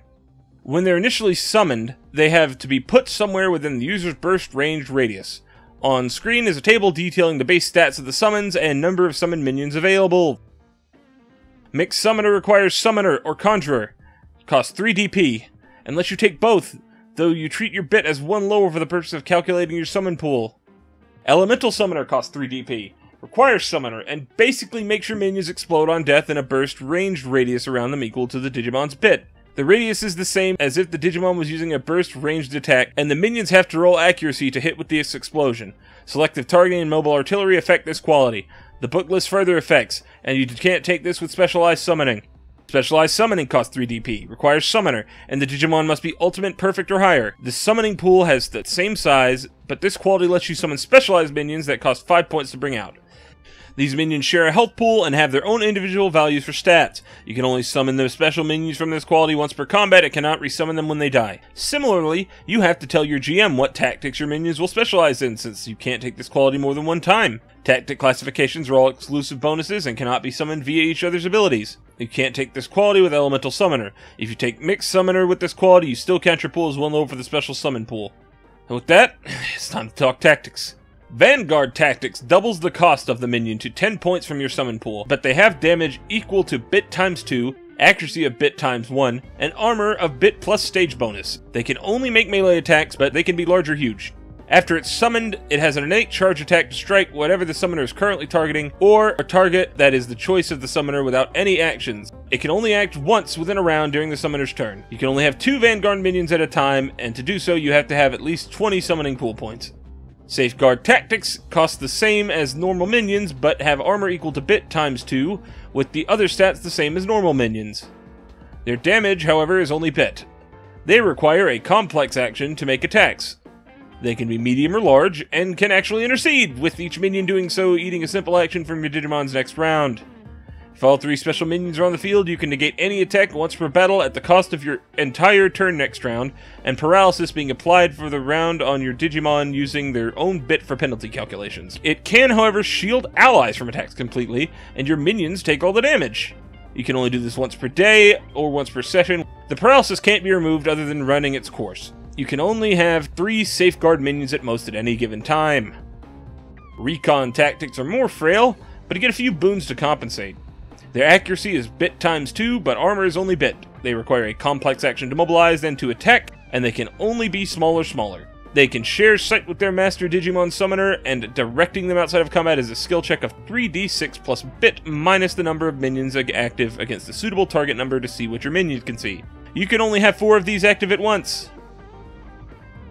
Now there are some charts that help avoid confusion in the book, and I'll show what I can of them on screen over the next few seconds of chatter on my end.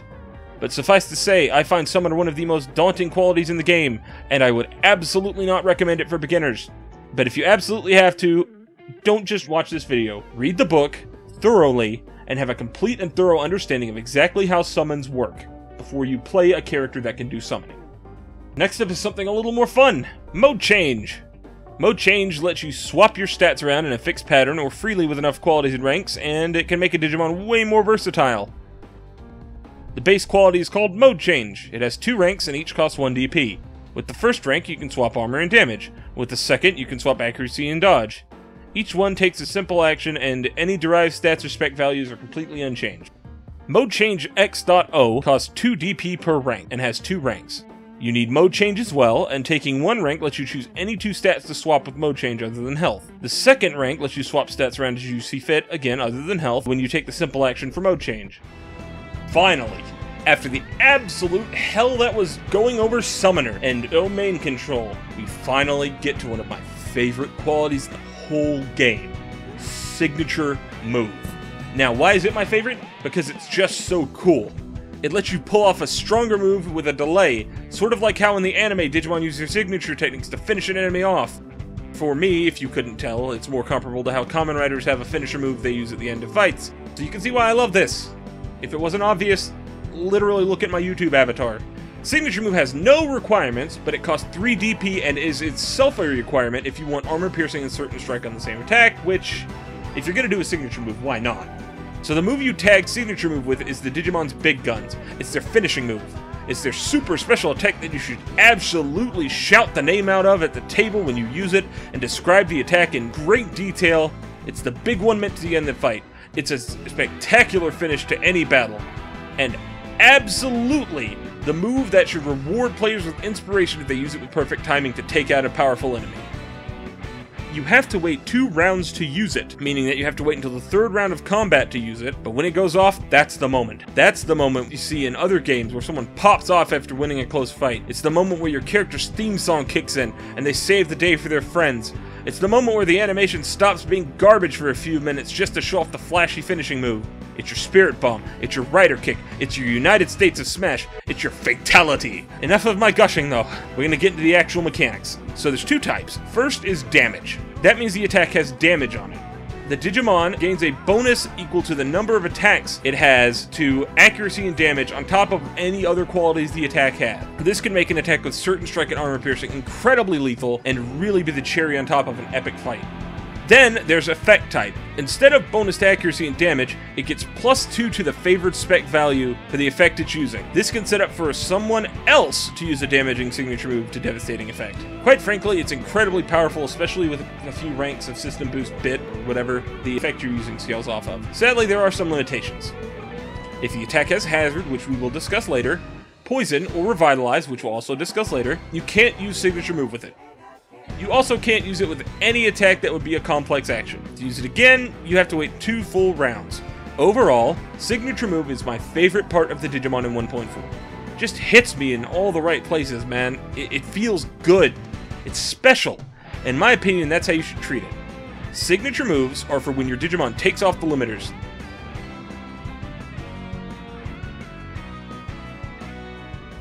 Next up are Digizoid qualities. So you remember Weapon, right? Of course you do. It's a pretty simple quality, how would you forget it? There's 2 types of Digizoid quality, Weapon and Armors. Your Digimon must be Ultimate, also known as Perfect, to gain the effects of Digizoid, and even then they can only have colored Digizoid at Mega level and beyond.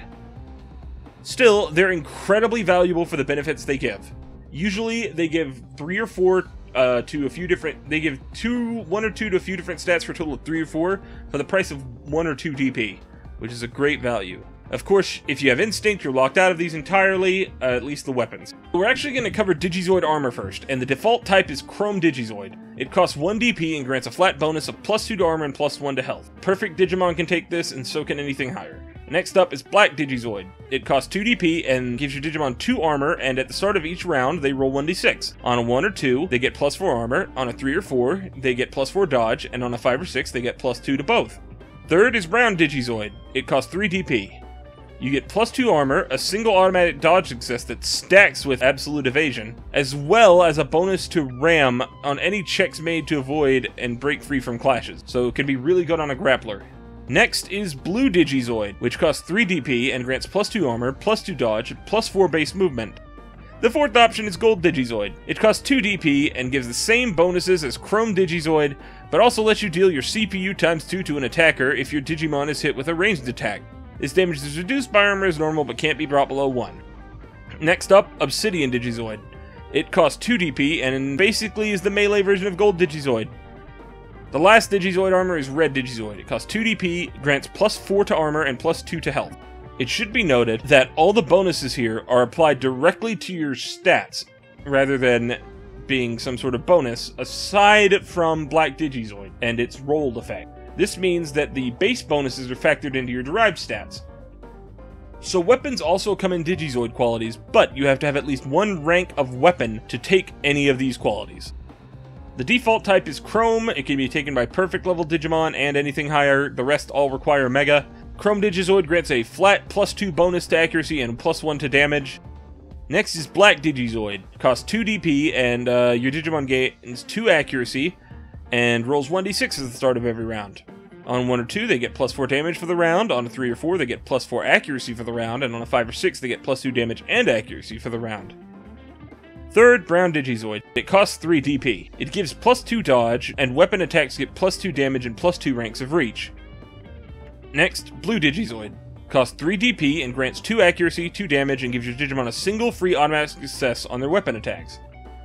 The fourth is Gold Digizoid. It costs 3 DP, it gives +1 to damage, +4 to accuracy, and also increases the range distance before penalties are taken with ranged attack by 5 meters. Fifth is Obsidian Digizoid. The weapon costs 3 DP and grants +2 to accuracy and damage, as well as giving a rank of armor piercing to any attack with weapon, even if the attack already has armor piercing, which means you can potentially have up to 4 ranks of armor piercing on a single attack. Finally, you have Red Digizoid Weapon. It costs 3 DP and it's just a massive +6 to damage with weapon attacks. Now, you have to remember that you cannot take Digizoid Weapon with Instinct, you have to have Weapon to take it, and it only applies to any attacks that have the weapon quality. You can, however, take Digizoid Armor with Instinct. You can only have 1 type of Digizoid Weapon and 1 type of Digizoid Armor. For example, you could have Red Digizoid Weapon and Red Digizoid Armor, but not Red Digizoid Weapon and Gold Digizoid Weapon, or Red Digizoid Armor and Gold Digizoid Armor. Speaking of Instinct, we're moving on to the next section, Gain Forces. You have to be at least Perfect Ultimate to take Gain Force. And even then, you have to be Mega level to take any Gain Force other than Overwrite. As with Digizoid Armor and Weapons, you can only have 1 rank of Gain Force, and you cannot take Gain Force or Instinct if you have Weapon or Digizoid Weapon. Overwrite costs 1 DP, and lets your Digimon activate Overwrite as a simple action. Your Digimon takes their CPU in damage that ignores armor every round, but they can't be affected by any effect tag that costs less than 3 DP. What's more, This CPU damage does add towards combat monster, meaning an instinct combat monster can be incredibly deadly and basically give themselves free damage. However, if you have Overwrite, you cannot have Braveheart or anything from the Braveheart tree. Overwrite also ends if dot, lag, paralysis, blind, or frenzy effects are applied. Frenzy is an NPC-specific effect that is meant for GM use, and we'll touch on that in the GM video. As a bonus though, Digimon with Overwrite are unaffected by Suppression, which is another boss quality which we'll touch on in the GM section, so long as Overwrite is active, and Overwrite ignores Suppression. Undying Enforce costs 2 DP, and basically makes your Digimon heal faster than they take damage. This is represented as a special shield effect based on their CPU value. For each rank and instinct the Digimon has, they also gain an additional temporary wound box to this count. When taking damage, this special shield value drops to half its original value, rounded down. But at the start of every round, a quarter of the temporary wound boxes rounded down replenish. If you want a hardy Digimon or a tank, this is a really good option.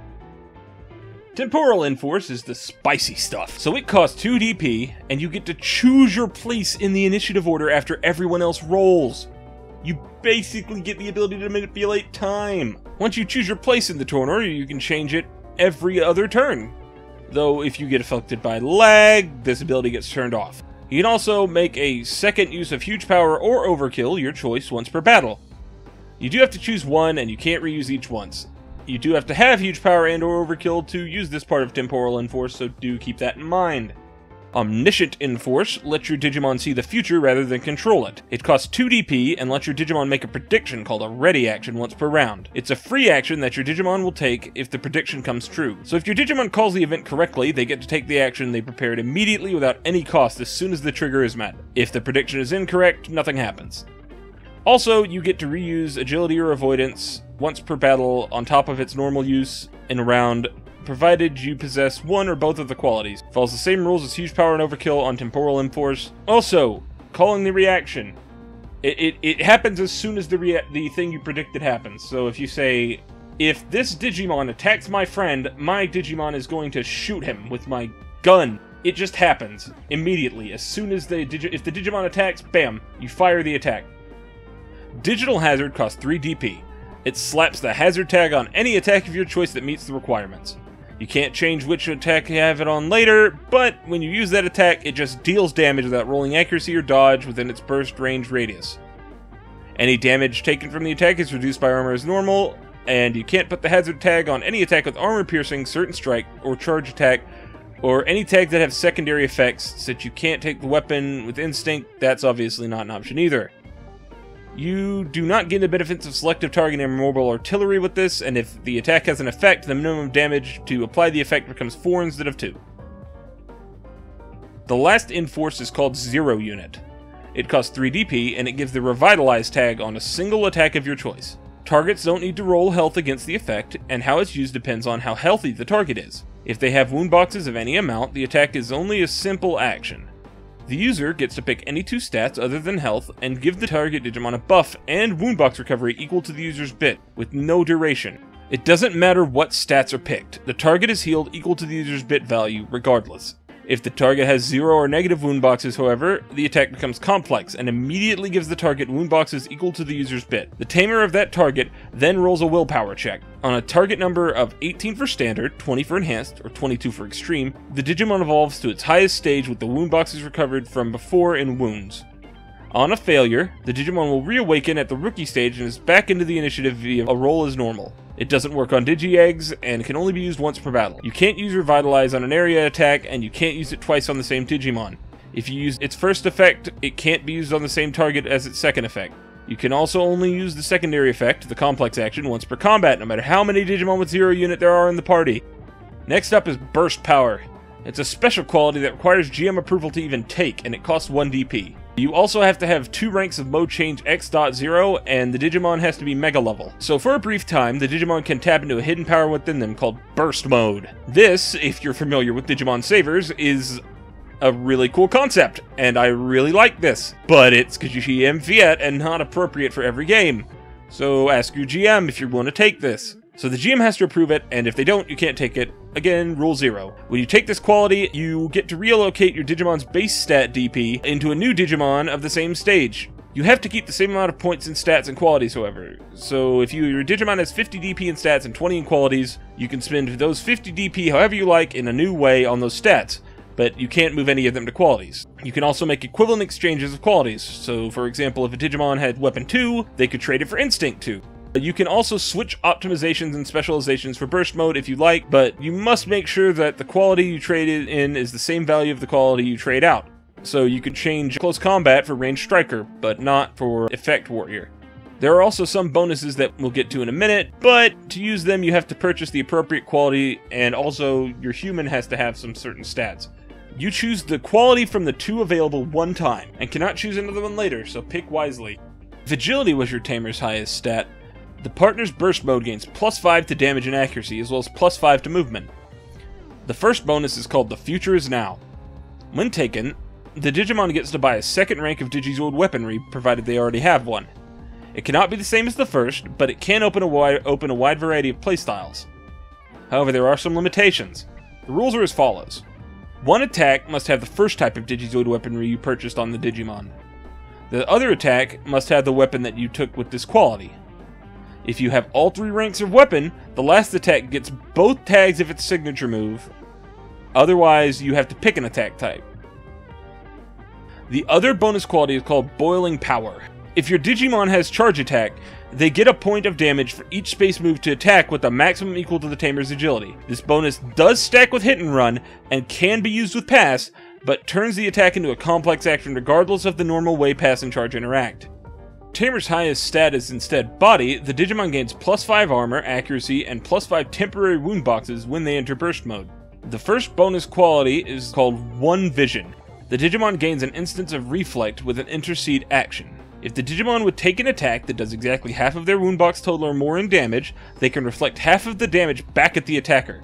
This stacks with what goes around and Gold Digizoid or Obsidian Digizoid armor, depending on if the attack is ranged in melee, obviously. It also stacks with One for All. The second bonus quality is the Biggest Dreamer. It lets your Digimon take a second rank of Digizoid armor, though it must be different from one they already have. With high charisma, the Digimon's burst mode grants them +5 accuracy and dodge.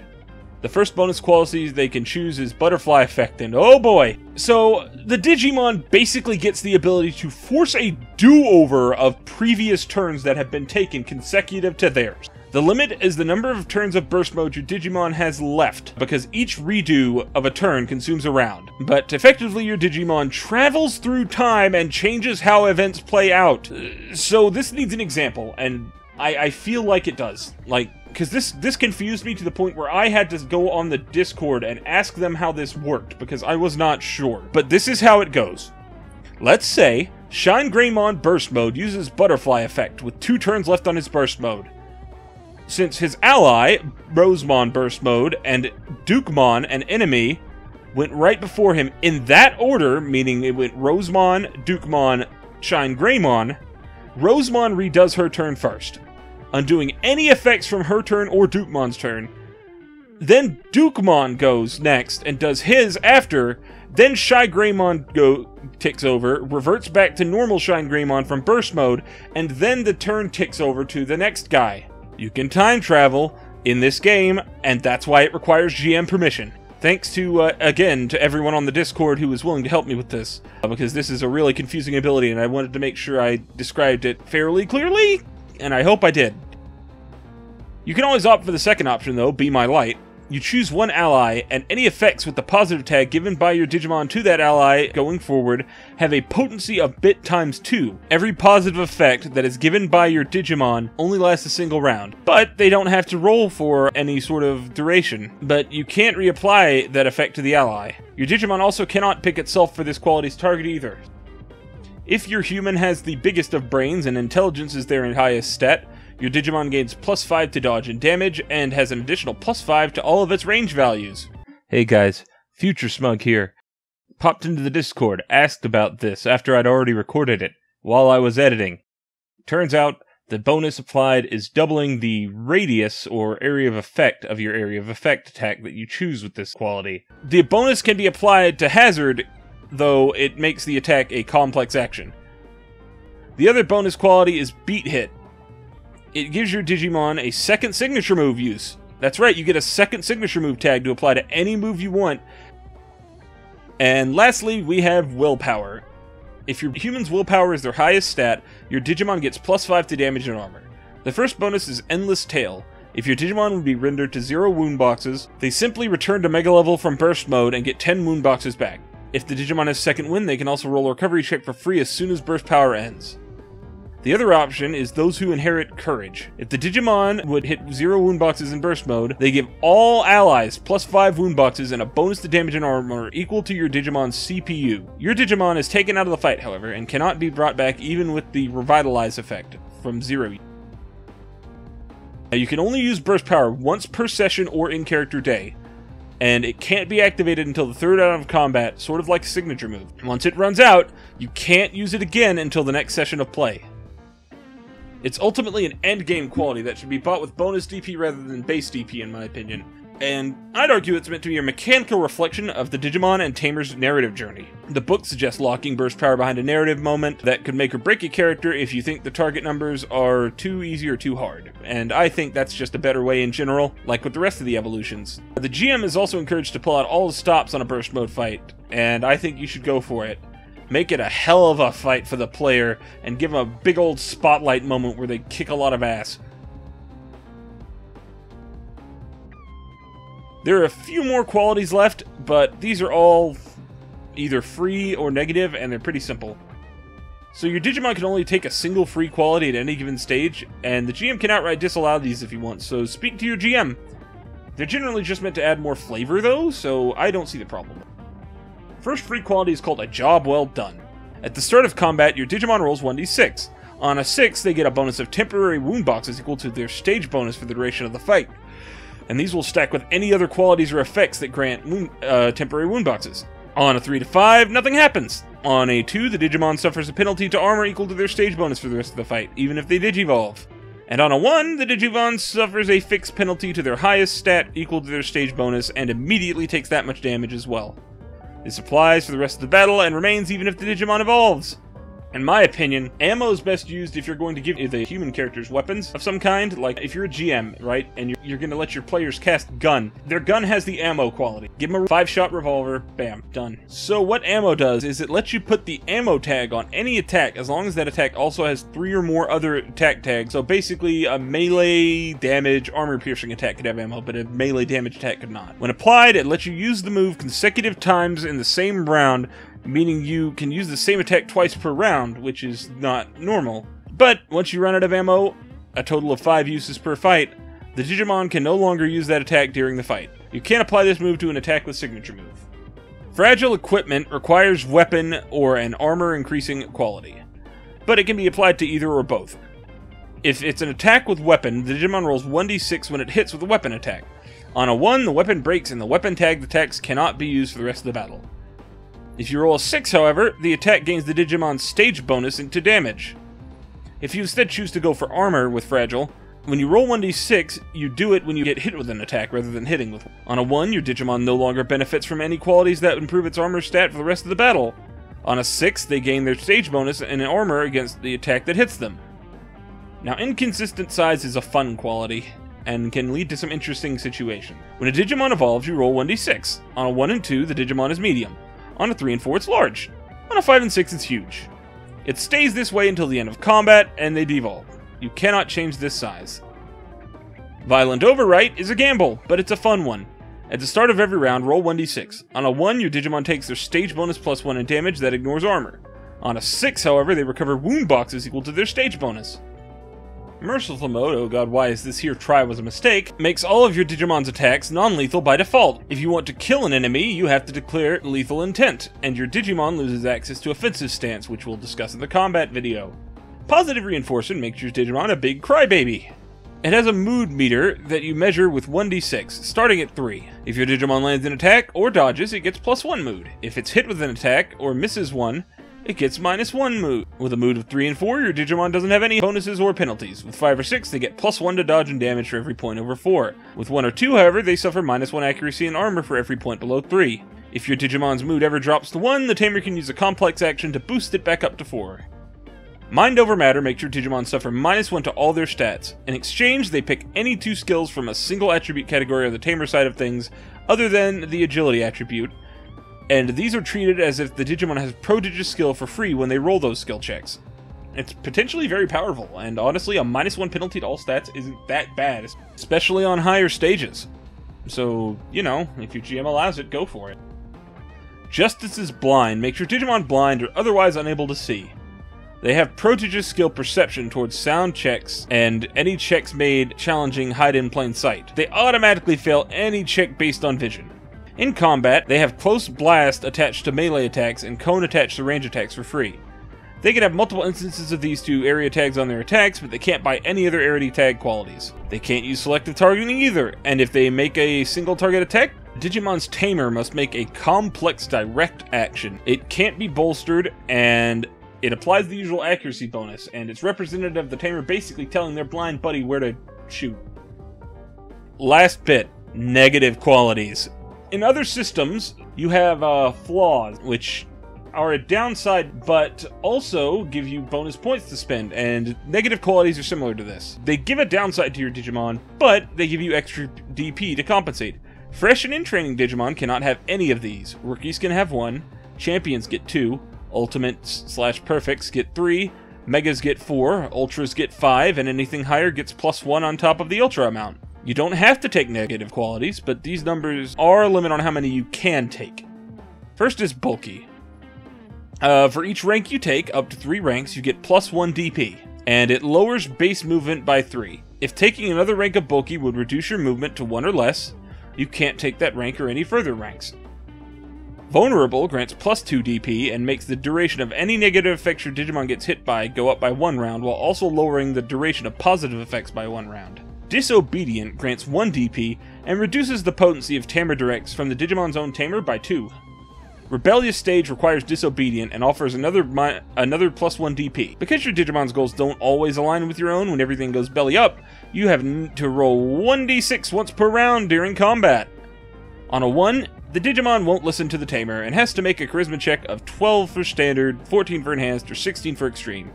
If the tamer passes, they get a simple action, and their Digimon moves as normal. If they fail, the Digimon's next action is complex. Full Action grants a full +3 DP and requires signature move. Digimon's signature move is now a complex action, and you apply the full action tag to the move with signature move attached to it. Light Hit requires armor piercing, and you can take 1 rank of light hit for each rank of armor piercing you have, for a total of 3 bonus DP with 3 ranks of armor piercing. You have to have at least your ranks of light hit over your target's dodge successes in order to make armor piercing apply. Klutz requires selective targeting and provides +2 DP. When a Digimon uses an area attack, you roll 1d6. On a 5 or 6, the attack works normally. On 3 or 4, the Digimon ignores selective targeting entirely. On a 1 or 2, not only do damaging attacks only hit allies, but negative effects are only applied to them, as well as positive effects being only applied to enemies. Klutz ignores selective targeting and all of its effects. Overwhelming provides +2 DP per rank, with a maximum of 2 ranks if you have both the required qualities, Huge Power and Overkill. With 1 rank, you need Huge Power, and it always rolls Huge Power on the first attack your Digimon makes. On the second, the Digimon has to reroll any 5s and take the second result. Rank 2 requires Overkill, and the Digimon's first attack will always activate both Huge Power and Overkill, but the second will force a reroll of all successes on the attack, both 5s and 6s, with the second result being taken out of those rerolls. You can only apply this negative quality to any attacks with the damage tag. Broadside provides +2 DP per rank and is effectively the agility and avoidance version of Underwhelming. The Crease Derived Stat has a maximum of 5 ranks and requires an equal amount of ranks in Improved Derived Stat to take. The trick here is that you can't take the penalty it grants, -1 per rank, to any Derived Stat you boosted with Improved Derived Stat. And also, each rank provides a +1 DP. With that, we're finally done with looking at Digimon character creation. As I said in the previous video, once I finish all the parts, I will be hosting a live stream where I build a character live, and then I'll re-upload that to YouTube.